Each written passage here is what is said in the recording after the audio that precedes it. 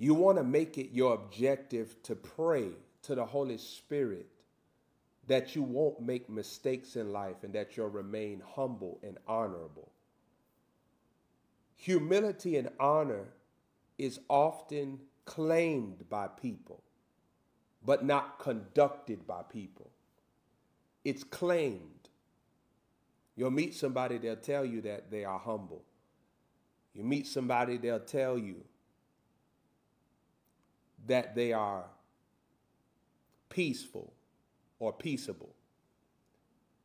But it's often explained rather maintained. It's verbal. It's talked about. But humility and honor is a dying art. Are you catching that? If you're taking notes, write that down. Humility and honor is a dying art. And why I say it's a dying art, because it's more common for you to touch bases with people on the matter of dishonor rather than honor, independence rather than submission, criticism rather than loyalty. People are more comfortable around you when you're disrespectful, when you're deceitful. If you ever study dispensations of your life, you have more people around you when you're not submissive. You have less people around you when you are. You have more people rooting for you when you're disrespectful and dishonorable, not when you're honorable.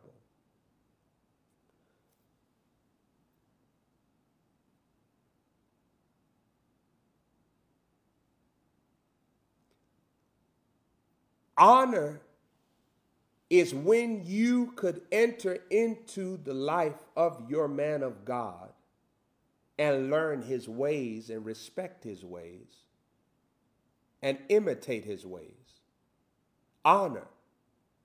Honor is also waiting for instructions. There are some people, if they get into a room, they'll turn the TV on. That's dishonor. Because who put you inside of the room? Who put you inside of the room? There are some people, if they get inside of a place, they'll start to say, okay, where the music at? They'll turn the radio on. Have you ever got inside of the vehicle of an Uber driver or a Lyft driver or a taxi cab?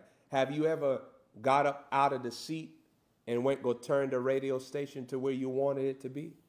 They'll stop the car and kick you out immediately. They'll tell you, what are you doing? But why haven't you ever done that? Because it's proof that you do have some level of honor in you. But familiarity is a very dangerous quality. And you often take on familiarity because someone is kind to you. Kindness can produce blindness in you if you receive it with deceitfulness. Kindness could make you see a person as easy to accept your waywardness, that they have no consequence if you're wayward around them because they're kind. Kindness will look like weakness to a fool. But kindness is a quality that God gives to people that are strong. They're not weak. Proverbs 27 verse 18 says, watch this here. Proverbs 27:18 says that he that keepeth the fig tree shall eat the fruit thereof. And then it says something mighty. It says, but So he that waiteth upon his master shall be honored. It says, he that waits upon his master shall be honored.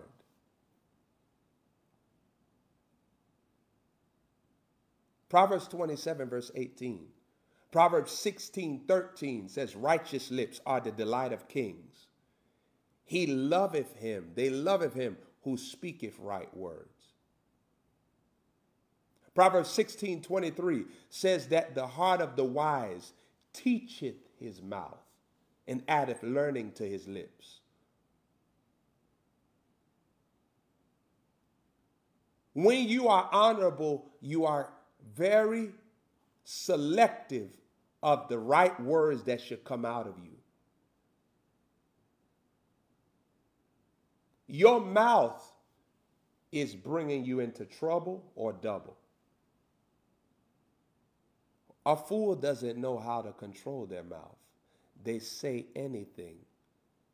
They don't know what is the right vocabulary that should be spoken.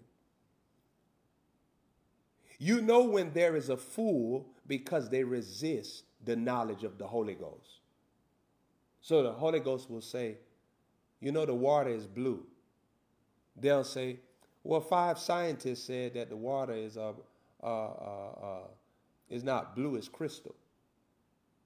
I read in a documentary that the water is crystal. That's how you know a fool, because they resist the knowledge of the Holy Ghost. Not only do they resist it, they replace it. Wow.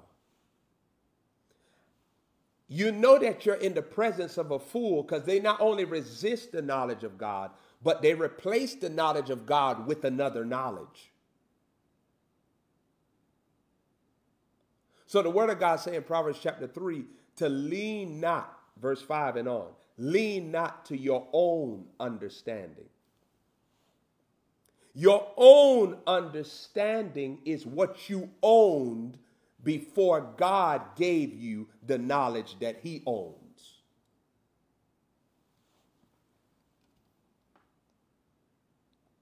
Did you just catch what I just said? Your own understanding is knowledge that you own before God introduces you to the knowledge that he owns. So the mental warfare that goes on when someone is stubborn. Stubbornness is dedication to dead knowledge. Meaning, if you do this knowledge, it doesn't connect you to the Holy Ghost. It disrespects the Holy Ghost.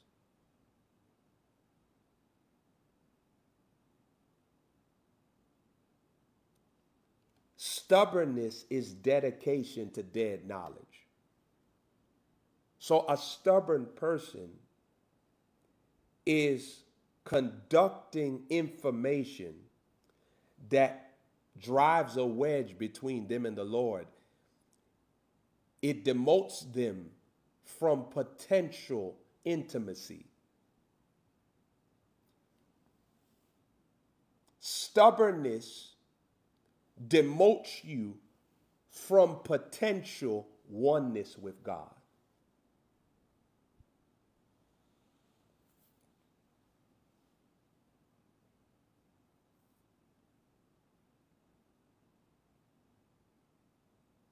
Wisdom is the ability to anticipate disaster.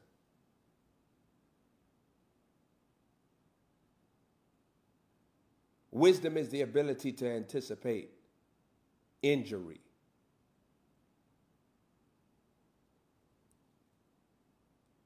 If you see me playing basketball with 5-on-5, I'm not going to constantly drive to the basket because I'm not stupid.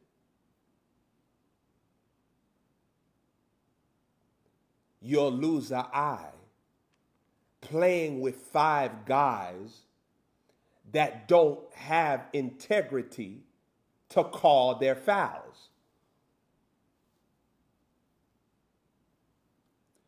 So if you have wisdom, you'll shoot the three-pointer or a jump shot. Because if you drive to the basket, wisdom is the ability to anticipate injury. Jesus didn't jump off of the mountain in Matthew chapter 4 when Satan said, the angels will guard you. Psalm 91, he'll command his angels concerning you to guard you in all your ways. They'll bear you up, lest you dash your foot against a stone. But Jesus could anticipate injury. The instruction was going to be injury. It wasn't going to be angels. Because angels move at the instruction of God, not the instruction of Satan, the god of this world. Wisdom is the ability to anticipate a decision that's carrying the motion. When you have wisdom, you'll know what decision will demote you. Saul didn't have wisdom, so he does not kill the Amalekites. This decision demotes him. Eli does not have the wisdom to recognize the demotion if he doesn't correct his sons. He doesn't correct his sons and he gets demoted. Eli is no longer the priest of the Most High God. He's a priest, but not of the Most High God. God has demoted Eli. Wisdom is the ability to anticipate a decision that will demote you. Wisdom is also the ability to anticipate a decision that will promote you. A decision that will prepare you. Because some decisions is not about promotion, it's about preparation. Being voted to be a part of the top chefs in the world is not the first level of wisdom. The first level of wisdom for a chef is preparation, learning how to cook meals that the other person cannot cook, learning how to create different items that put you in a league of your own as a chef.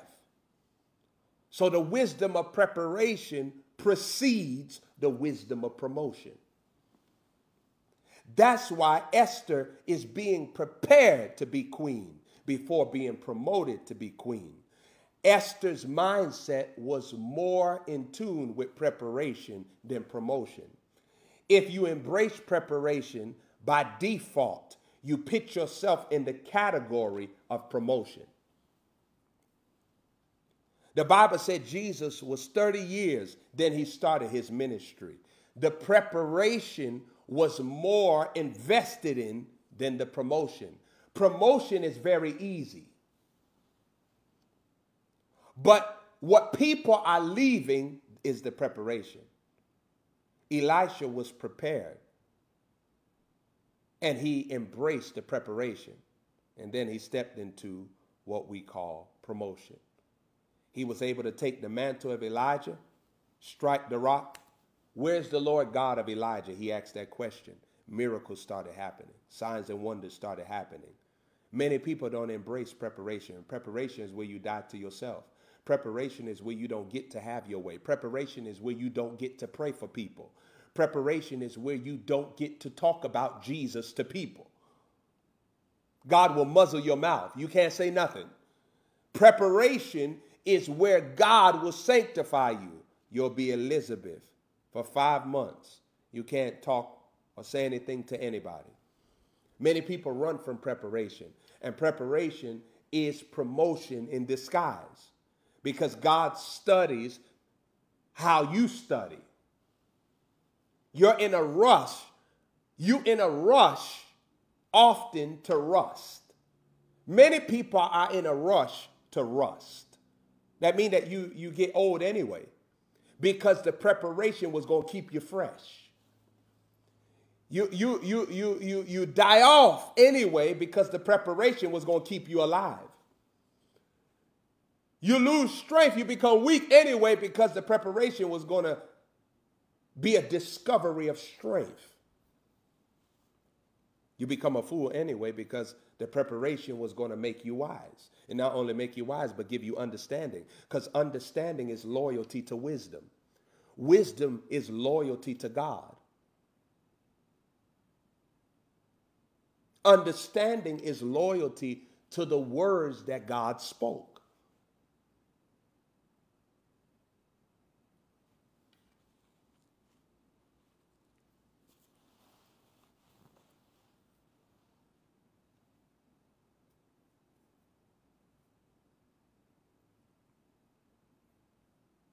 Proverbs 27 verse 18 said that whosoever keepeth a fig tree shall eat the fruit thereof. So he that waiteth upon his master shall be honored. Who taught you honor? Who taught you respectfulness? God will send a prophet to you. You go follow all type of prophets. Your life don't go nowhere. God will send an apostle to you. You go follow all type of apostles. Your life don't produce anything. Because God gives everybody a master. Elisha was in a generation where there were 7,000 prophets that didn't bow their knee to Baal. Wasn't that what God told Elijah? But Elisha knew, this is my master. So I'm waiting on him. I'm waiting on him to teach me what I need to know.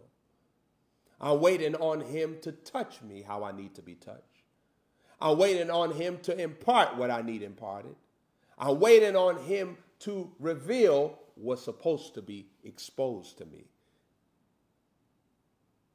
Elisha is one of the premier examples in the Word of God of a wise man.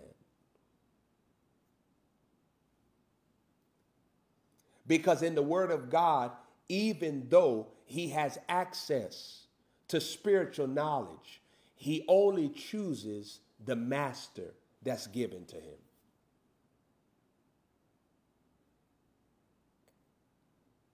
One time, I was invited to a group.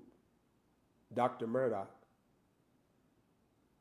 a lot of people that I knew was affiliated with him had invited me to the group. When I looked inside of the group, I saw a lot of people that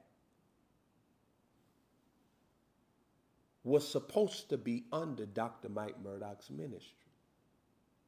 Even some people that he currently had in his payroll. When I entered into the group, my stomach became nauseous. I wanted to throw up. I was disgusted. I was angry. I was pissed off. I looked at people that I had saw them around Dr. Murdoch.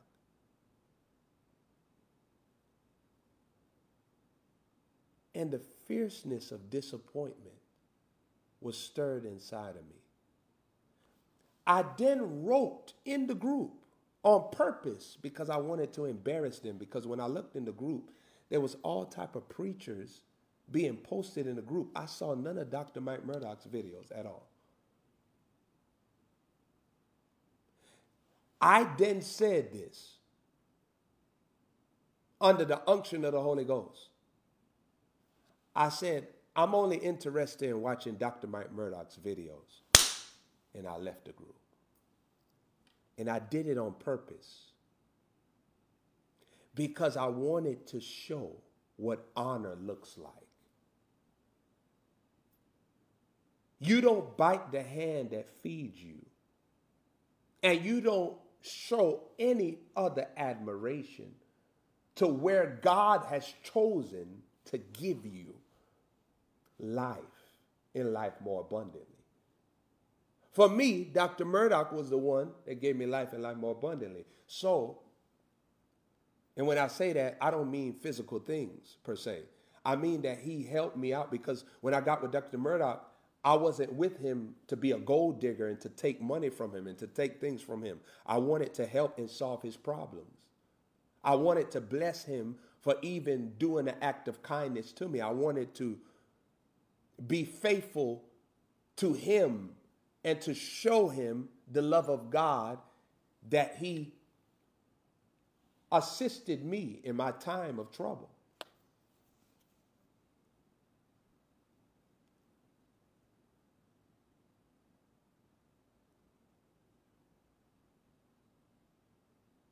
Honor is faithfulness to the person that God used to talk his words, his voice to you through and as.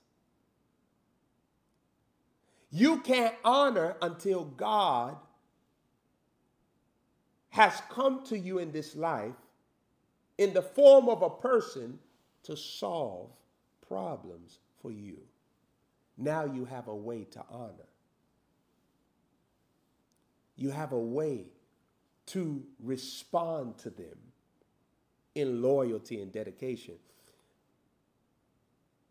So I wrote that inside the group. I said, I'm only interested in listening to Dr. Murdoch, and I left the group, but I was so grieved.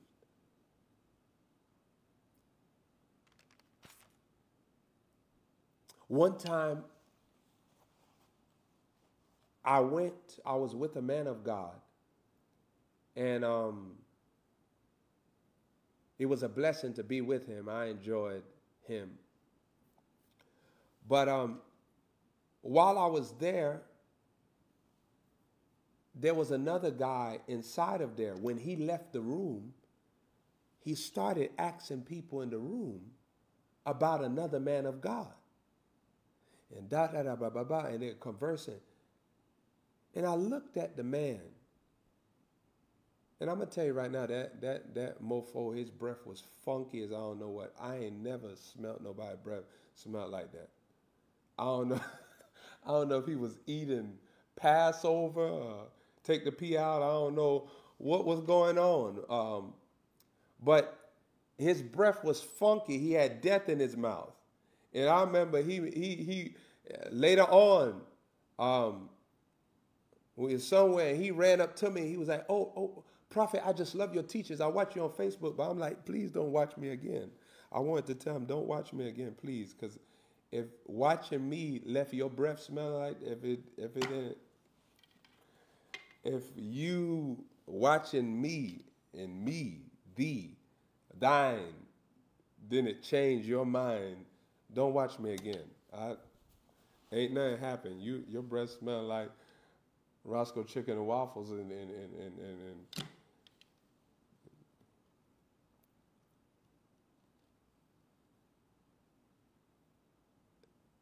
that man's breath was so funky, and then he wanted to come up to me. I just love you. I just love you. I'm like, please don't love me. Please don't love me. It's okay for you to hate me. Maybe it'd be better for you to persecute me. Do some videos on me or something, because I don't want you on my side. You don't need to be on my side, because see, you're on my side. I smell something in the room. Your breath was funky. I don't know why. I ain't never smelt nobody to this day. To this day, I ain't smelt nobody smelt like his breath.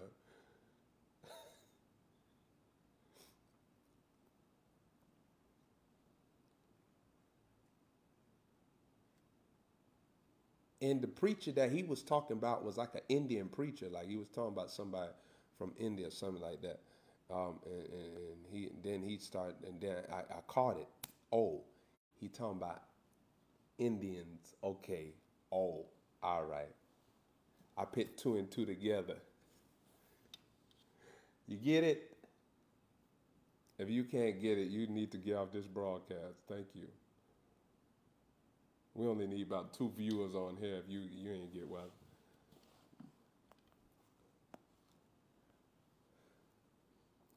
But I didn't engage in the conversation because I was there for another man of God. And it wasn't appropriate for there to be an exaltation of another man of God when this man of God, this is his event and this is his environment and this is his team and this is his people. So why would you start to talk about someone else other than him in his kingdom? People are very disrespectful and very dishonorable. Honor causes you to develop loyalty to the person that's over an environment. That means if I go to Chick-fil-A, I'm not going to hand out cards for McDonald's. I'm not going to do that because I'm in Chick-fil-A's environment. Why would I divide the customers of Chick-fil-A with McDonald's? Listen to this, Proverbs chapter 22, verse 10. Proverbs 22:10 says, cast out a scorner and contention will go out. Strife and reproach will cease.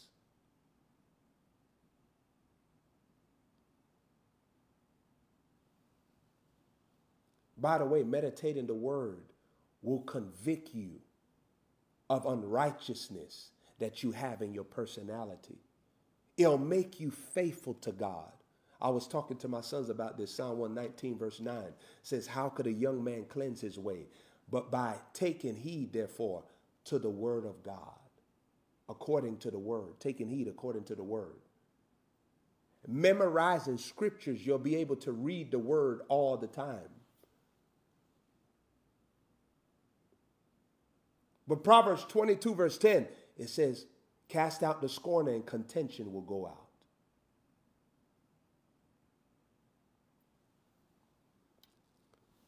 Strife and reproach will cease.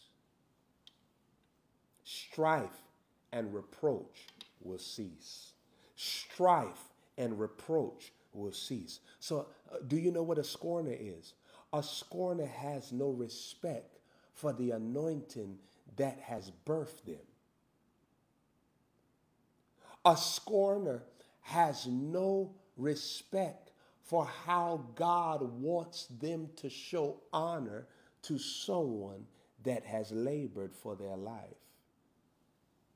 It says if you cast out the scorner, contention will go out. That means that people will not fight that man of God. They will not fight that authority. They will not fight that person in charge because they are taking on your spirit.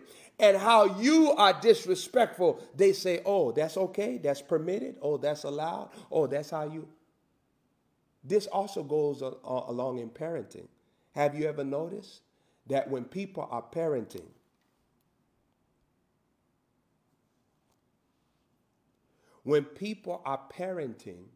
if one child sees another child disrespect their parents, when they grow up, they start to disrespect their parents too. Because that's what the effect of a scorner does. They plant a pattern of disrespectful behavior for you to imitate in the future. If anybody watched me from Dr. Mike Murdoch's ministry, they would not have to say, oh, I just learned how to disrespect Dr. Murdoch and they'll be okay. No, they'll be convicted. And that's what sonship is. If I look at you, I will be convicted about my disrespectful ways because I'm learning respect from you. Oh, that's wrong? I didn't know that was wrong. Oh, shoot. Lord, I received grace to do it like this. There were sons of the prophet that when they watched Elisha, they said, why did he shut us up? And we was telling him the word of the Lord. Because you're not my man of God. My goodness. What you're saying might be truth, but you're not my man of God. What you're saying may be correct. We're not dealing with what you said. It may be correct, but you're not my man of God. It's the same way. If you're a 5-year-old child right now, and a woman come up to you that you never met before and tell you, hey, come listen to me, talk. I want to talk to you about not talking to strangers. Would you go with that woman? Why wouldn't you? Not talking to strangers is not a bad doctrine. But the fact that this is not your mother and you are 5 years old, if you go listen to them and go sit in their car while they're talking to you about not talking to strangers, guess what? They're deceiving you because they're a stranger and you let them talk to you. And then number two, you out of order because your parent is the only one authorized to give you the instruction in that moment because they're not your parent. They are not the one going to be feeding you later on. They're not the one going to give you a bath later on, and you're not living underneath their roof. And hereby you understand what honor is all about. When we deal apart from finances and we deal with honoring someone that has labored for your soul, you develop a commitment and a single eye.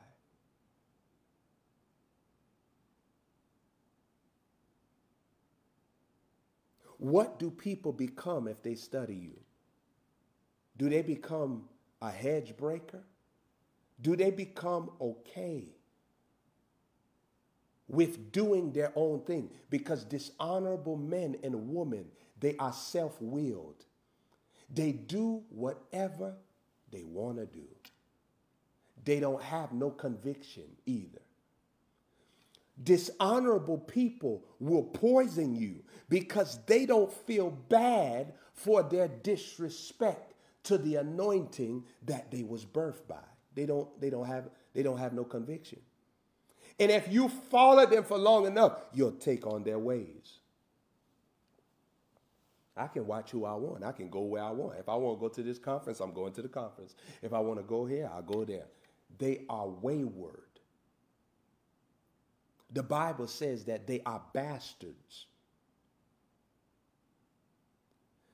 A bastard is someone, they have no authority over them in this life that they have submitted to follow in their ways. They are just loose. They just follow here sometime, they follow here sometime, they follow here.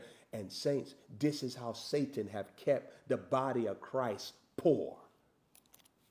This is how Satan has stolen people's destinies, because their destiny is in laying down their will and not doing what they want to do and becoming submitted to a person.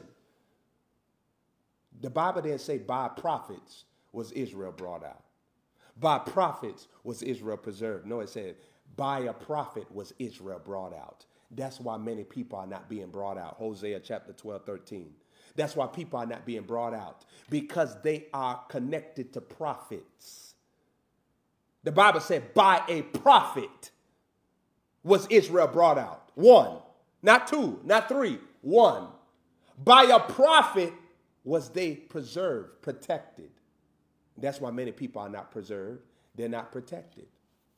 They're open for Satan to attack them in their sleep. Satan attacked them in their workplace. Satan attacked them in their region, because Satan knows you're not even submitted to the person that God put in your life. You're not submitted to them.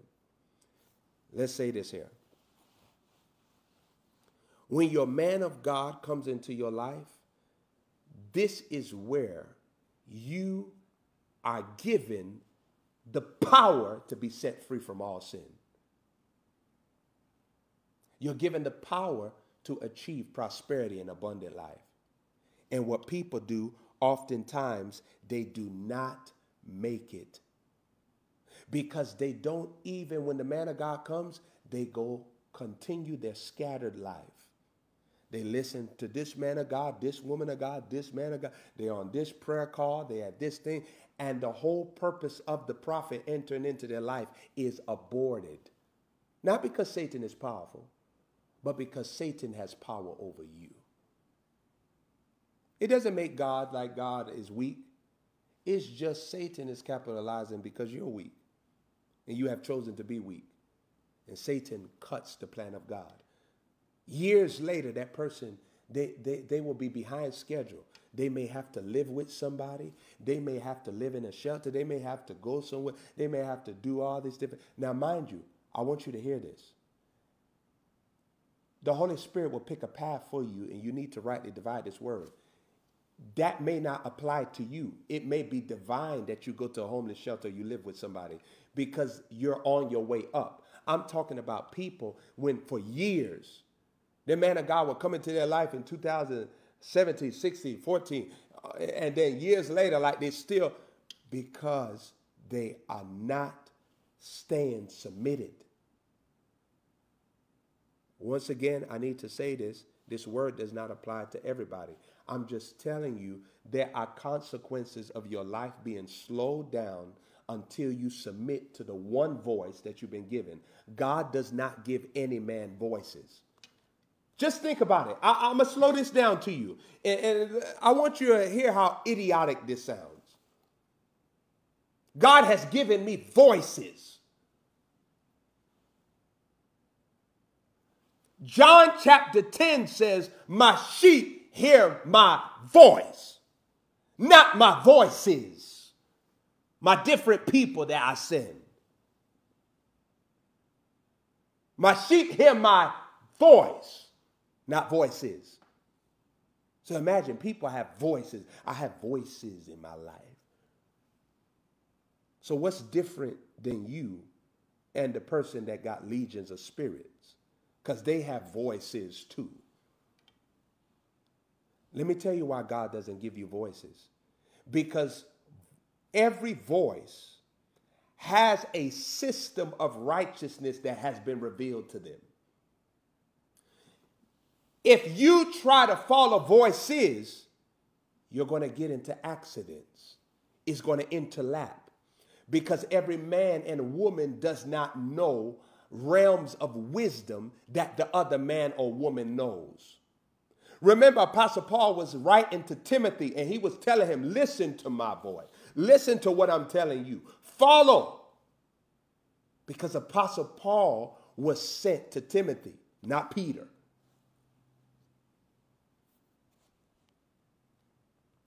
Not Philip. And we in the New Testament. But Apostle Paul was sent to Timothy. God does not send you voices because you will become confused. Duh. One person telling you, no, this is not of God. Other person telling you, the Lord told me, bam, bam, bam. And the person that's telling you that is not of God may not have gone as deep in the spirit as the person that's teaching you, hey, ba, ba, ba, ba, ba, ba, ba.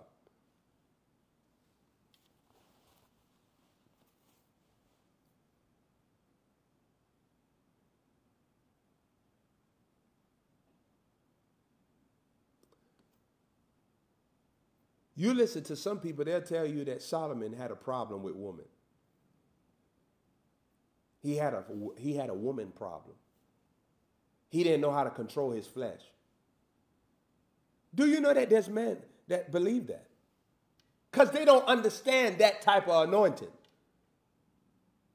They didn't read the word that it's God that gave David whatever woman he wanted. They'll tell you David had a woman problem. Where is that in the word? God said, if you ask me for another man's wife, I'll give them to you. But you listen to some people, they'll tell you, oh, David, he had a problem with women. No, you got a problem with women. Because you don't have the authority that David had.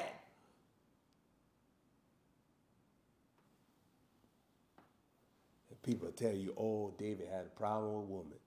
Solomon had a problem with women. And it's God that gave these men women.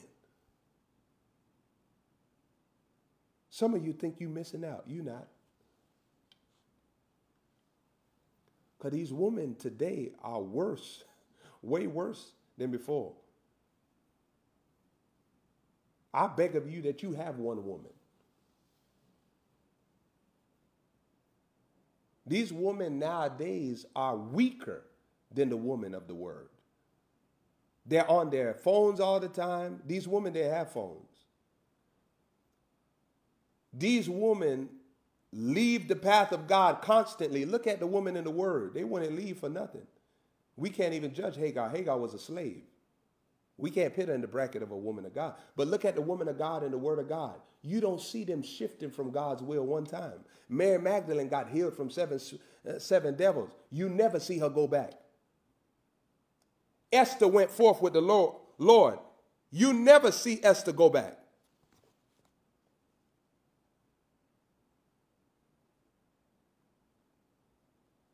You never see Esther go back. These women will leave the will of God for their emotions. They'll walk right out like a plumb fool and don't even have no regard that they walking into Satan's arms for Satan to destroy them. These women are different. So you say today, well, why God don't give a man 700 wives? We don't want them.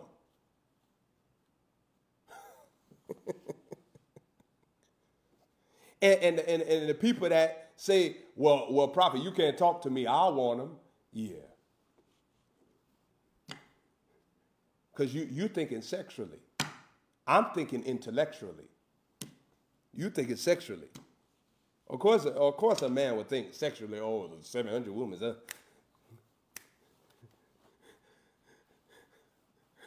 Yeah, 700 women to you. No, 700 women intellectually. You know how you got to wrestle with a woman for her not to throw away her destiny?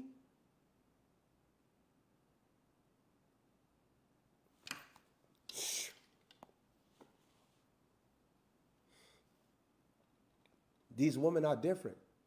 Meanwhile, let me give you the secret. These women have more access to more power than Esther. The women of today have more access to wisdom more than Abigail. They have more access to strength than Ruth. They have more access to oneness with Jesus than Mary Magdalene.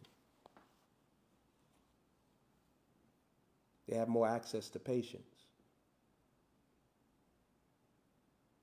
They have more access to holiness. But can you find a woman that lets herself take a hold of that access? My goodness. Can you find a woman that is stewarding her time well?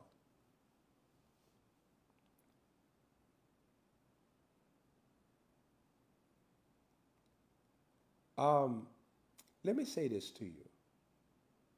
You women on here that listen to me, if you're already skinny, like you're already like of petite stature, I'm not talking to you when I'm saying gain the weight per se. I'm talking because some of you, I want you to understand this. Some of you all's body was made like that. Like you're supposed to be tiny, like small, like your body made like that. I'm talking about these folk that be losing weight and thinking that they cute. Like they lose so much weight and then like they be looking like Miss Sharpton.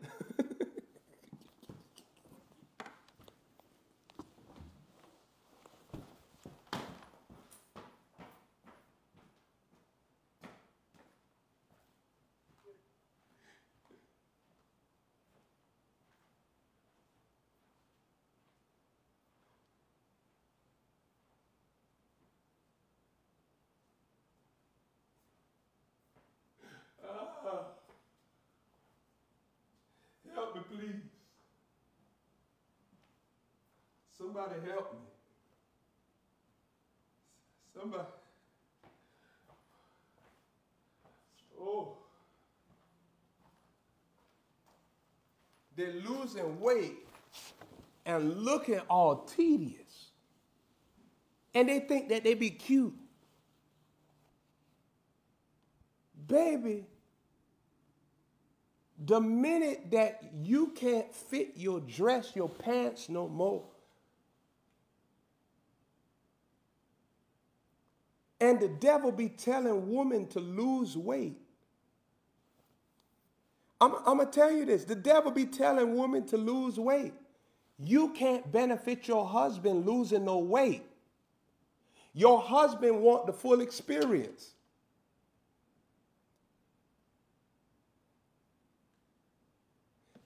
If you got little children, turn me off. Turn me off now. I'm going to give you a discretion. Turn me off. If you have little children, turn me off. Take my volume, put me low. Your husband needs to feel the full experience.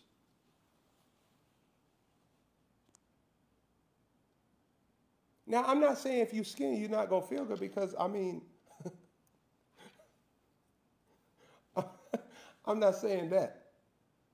But I'm saying in woman's mind, they are hearing a voice tell them, lose all the way, lose all the way. Now, if you are a woman and you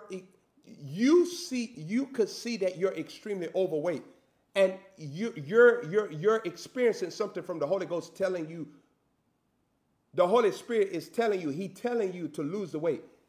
You're waived from my statement. That's what I'm telling you. My word is for a specific audience. Some of you all will hear the Holy Ghost tell you to lose weight because you get extremely overweight. And He's saving you from sugar diabetes and all that other stuff. That's what He's doing. So don't take my word and be like, well, prophet said not to lose weight, so I'm just going to keep this weight. No. That's your challenge and that's your word. I'm talking to some of you all that you lose weight and you already skinny. How that work?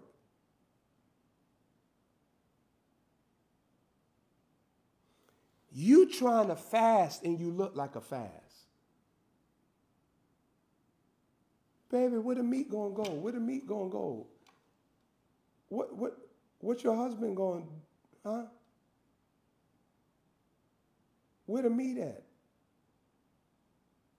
You just gonna give your husband rice? You ain't gonna give him no ribs, no meat, no sound effects? Huh? Men are visual audio folk. That's why oftentimes Satan hooked man to pornography. Because Satan trying to intercept the man, pervert the man before God gives him divine pleasure the correct way through holiness. Satan try to hook a man to pornography and masturbation and imagining stuff in this world so that the man don't operate in the divinity of the sexual will of God for his life. But I'm telling you, it's good when you gain weight.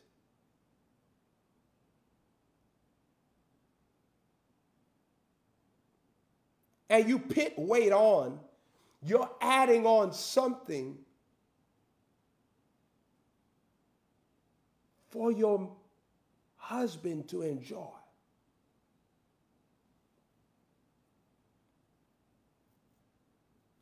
You're giving him something that's going to feed his fantasy.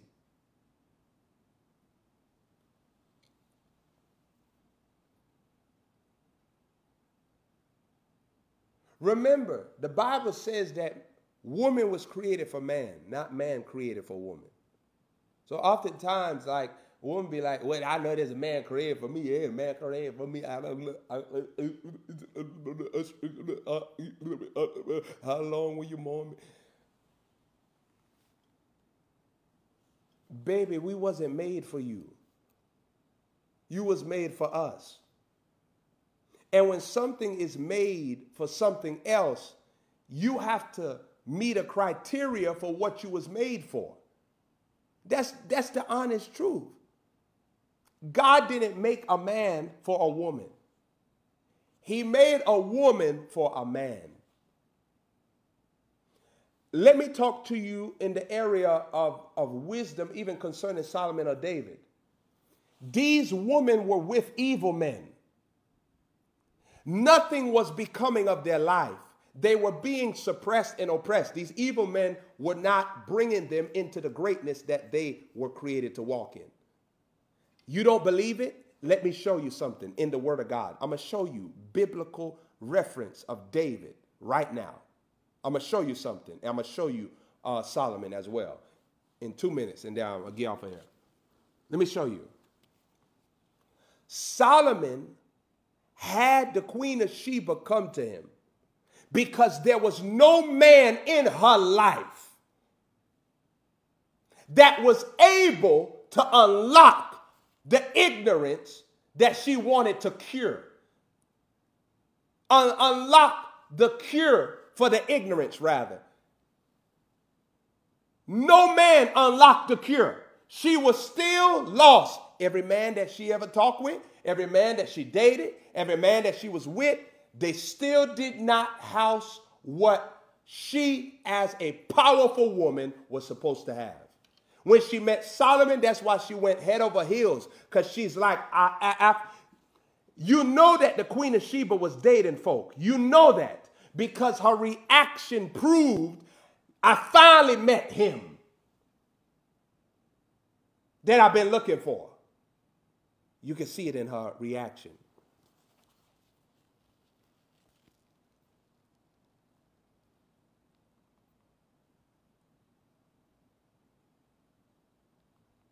You can watch her reaction.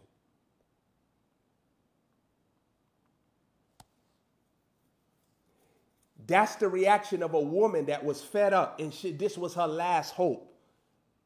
Okay, I'm hearing about Solomon. I hear he got the goods. I hear he got the wisdom. I hear he got the greatness. Maybe this is my final chance. And that's why she was so in awe, because she was disappointed. So when God was giving these women to Solomon, he wasn't giving these women to a man that was destroying their souls. He was giving these great and mighty women that needed their potential to be unlocked to a man that was going to unlock the potential through the wisdom and the knowledge of God. He wasn't giving them crack cocaine. He wasn't giving them instructions to do stuff that God didn't want them to do.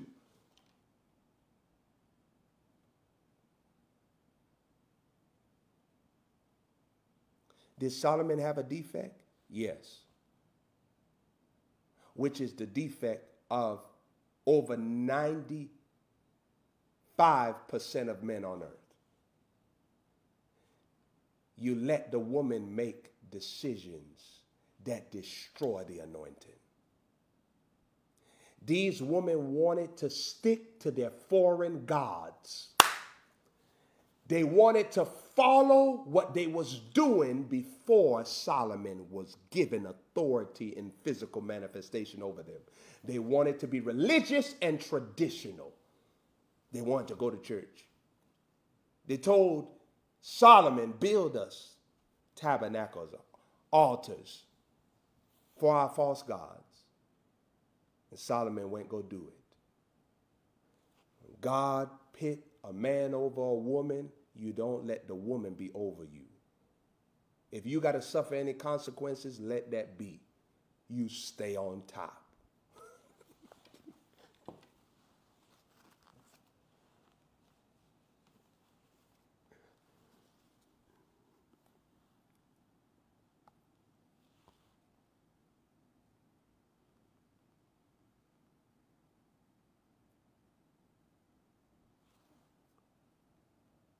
Wow. I'm speaking heavy. I'm speaking heavy. I hope you're taking what I'm telling you. That was his problem. Wanting to be a peacemaker with his wife, but lost peace with God. fooling with her mind. And that's what most men are doing today. They won't train their wife in the way of righteousness because we want peace at our home. Happy wife, happy life? Happy Jesus, happy life. If Jesus not happy, ain't no true happiness. The fact that Satan was able to execute a statement like that, now we got these women, they moving around in their household as men telling them what it gonna be. Da da da ba ba da da la la la la la la la la. All right, let's go to David. David met Abigail. Abigail was married to Nabal. Nabal was a wicked man. Bible said Abigail had the spirit of wisdom and understanding. She underneath a wicked man. Her life is suppressed. She ain't going nowhere. Because her life is underneath a man that hates God. He don't love the Lord. Now watch this here. So what took place? God killed her husband, and the Bible said David took Abigail to be his wife and took her into his. So you talk to me in here. What was the real goal of marriage between David and Abigail? Is David taking this woman to destroy her life? Her life was already being destroyed. So the purpose was, I come to deliver you. The marriage was a deliverance. I come to set you free from a suffocated life. People don't even understand why were these men having so many wives. The purpose was for delivering them. Setting them free from the demonic plan of Satan for their life. So that they could enjoy the goodness of the Lord and receive their inheritance. It was more than some fleshly ideology. Oh, somebody got a lot of wives. No, these are a lot of females that God has placed their anointing inside of a man. And as they pull from that man, they're being delivered from worry, stress, insecurity, lust, fear, racism, prejudice, prayerlessness, ungratefulness, unthankfulness. I'm going to leave you with this. Proverbs chapter 27, verse 18. Once again, what does the word say? He that waits on his master shall be honored. When God gives you a master, wait on them. Wait on them to teach you. Wait on them to touch you. Wait on them to impart to you. Wait on them to inform you. Wait on them to train you. Respect the birthing of Christ in your life through your apostle.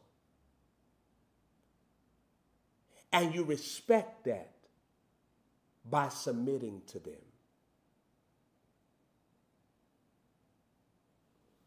You respect that by learning of their ways. There is an unlimited system of righteousness inside of the prophet's spirit for you to serve them and for you to learn of them. And as you receive their spirit, the spirit of the prophet, you take on all of the things that Jehovah God has invested of himself in their spirit. He sends the prophet to you for you to use the muscle of submission. For you to use the muscle. You can't use the muscle properly. Yeah, you can submit to a job or an ungodly person. Yeah. But when you're submitting to your prophet, you're submitting to God. You believe God, you'll be established. Believe the prophet, so shall you prosper. Notice, God is telling you to do the same thing that he said to do to himself. Believe me, believe the prophet I sent to you. God is sharing the office of worship. Because belief is worship. If I believe you, I'm worshiping you. Duh. Anybody that tells you that worship and belief, or if I believe, I'm not worshiping, you don't even know what worship means. The Bible said, God said his only begotten son, that whosoever believeth in him shall not perish, but have everlasting life. So you going to tell me that believing in him is not worshiping him? No, no, no. When he said believe his son, that don't mean worship his son. Okay.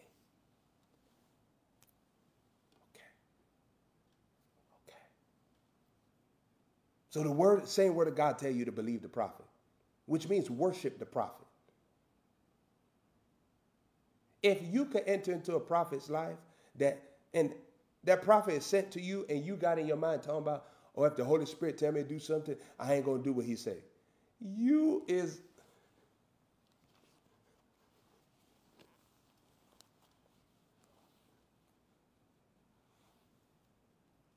know what to tell you.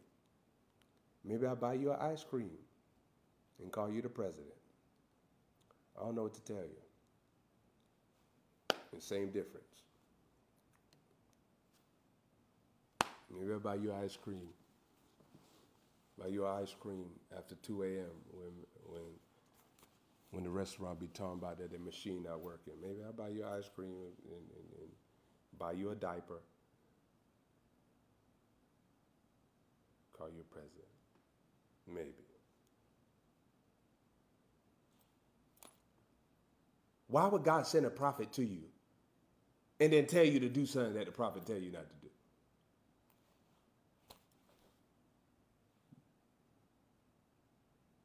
You didn't read in the word where the Bible said God is not the author of confusion? I'm going to send Moses to you, but then I'm going to tell you not to do what Moses said.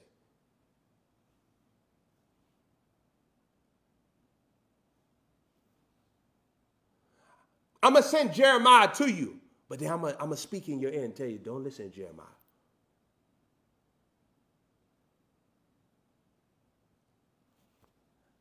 I'm going to bring Ezekiel sent to the wicked house, Ezekiel chapter 2.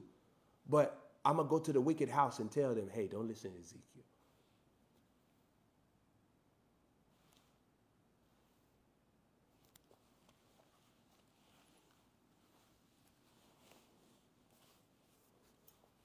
You and I were made to worship.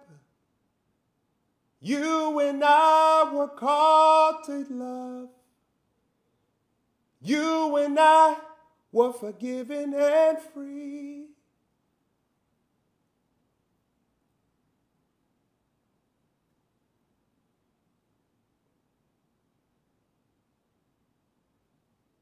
Let's think about it. When God give you a prophet, he's giving you himself. You could kill him. You can love him. You can believe him. You can reject him. But I'm going to tell you right now, the word said in Luke chapter, I think that Luke 16, if I'm not mistaken. Remember the rich man. He ended up in hell because he was rich according to the devil. The devil made him rich. He didn't want to follow Jesus with the riches. You know Jesus ain't give it to him.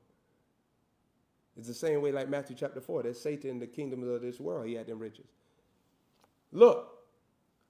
The Bible says, no. We talking about the rich man with Lazarus per se. Luke chapter 16.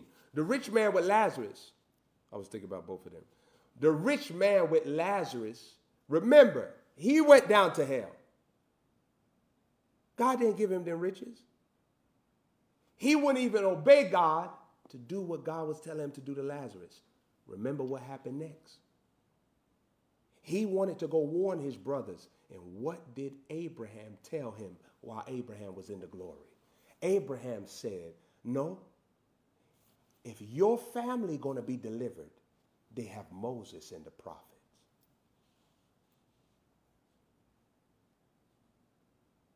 Salvation in this dispensation cometh through the prophets. God give you a prophet and you don't receive that prophet's spirit? You think that you're going to enter into eternal life? Did the children of Israel enter in by rejecting Moses? Did they? Do we have any scriptural reference of anybody that rejected their prophet and made it? No. And that's why Satan, when your prophet come into your life, Satan don't mind you watching everybody, going to every church, going to every convention, buying every book. You reading them books about deliverance. Baby, you reading a book about deliverance while you yourself ain't delivered. Ain't nobody going to tell you crazy. Ain't nobody going to tell you crazy. Imagine you reading a book on spiritual warfare and God sends a prophet to you and you won't receive the prophet. And you reading a book about defeating demons. The demons is right there stopping you from obeying the prophet. That's man for you. But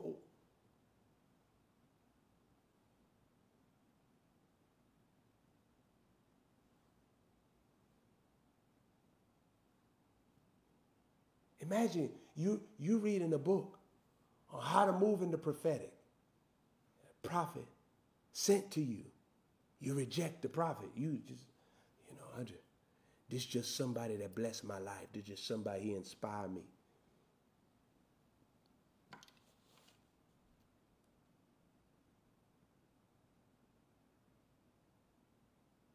I took my sons up to the room that I would labor hours teaching you all.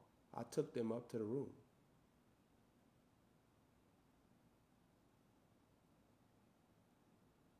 On the third floor of my house. I took them up to the room where for years I would labor in that room. And I showed them. This blood, sweat, and tears, hours. It don't matter no discomfort. It don't matter if I'm in discomfort. Laboring, teaching you.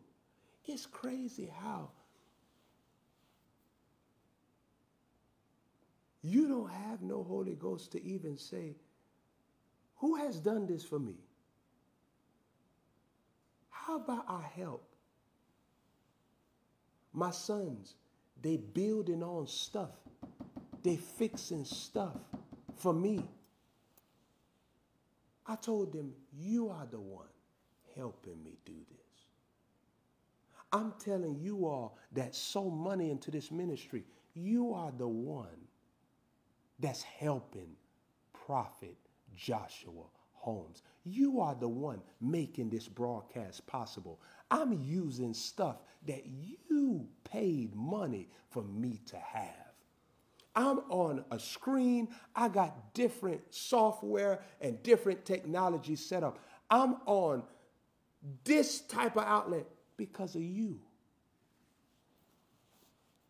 You help the work of God. You are the one that's sowing. You are the one that's helping. You are the one. Why mess up a good thing? Turn ye from the evil thing and be clean. Be wise and be discerning. Hallelujah. Hallelujah. Hallelujah. I give all of you all a hand clap of praise for all the years that you have sown into me. You have helped me. Even those of you all that started doing it this year, thank you. Thank you. It's an accomplishment. Even if you started doing it recently, it's an accomplishment. Don't let that good part of the Holy Ghost be stolen from you. Finish the course.